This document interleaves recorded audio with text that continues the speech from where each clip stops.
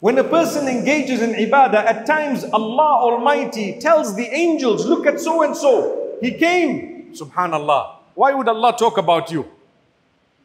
Allah talks about anyone who remembers Him.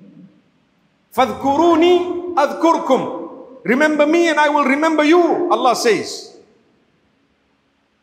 وَاشْكُرُوا لِي وَلَا تَكْفُرُونَ. Be grateful to me and don't be ungrateful, showing ingratitude. Be grateful. Remember me. How many of us engage in adhkar every day? Subhanallah, Alhamdulillah, Allahu Akbar, La ilaha illallah, Hasbunallahu wa ni'mal wakil, ni'mal mawla wa ni'mal nasir. Whatever other adhkar you are fulfilling from the teachings of Rasulullah sallallahu alaihi wasallam. How many of us are doing adhkar? The reality is a very small number from amongst us. Very small. My brothers, my sisters, increase your dhikr. Increase your adhkar.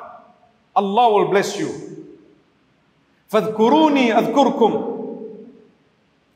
Whoever remembers Allah in private, Allah remembers him also privately. Whoever remembers Allah in a gathering, Allah remembers them in a gathering better than that gathering, which is the gathering of the angels. Don't you want Allah to talk about you? Well, you can do that by turning to Him, seeking forgiveness and reminding others about Allah. So Allah will talk about you. You want Allah to make you happy, but you don't want to make Allah happy. Subhanallah Rabbil Alameen.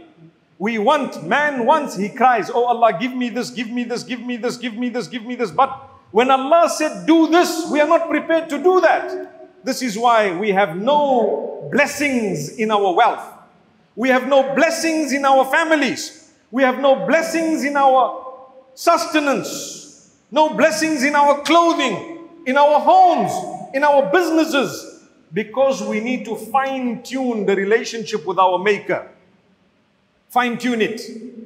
Turn back to Him. Promise Allah to quit the sin and see the blessings that Allah Almighty will grant you. Assalamu alaikum wa rahmatullah. If you enjoyed this video, please do share it with friends and family.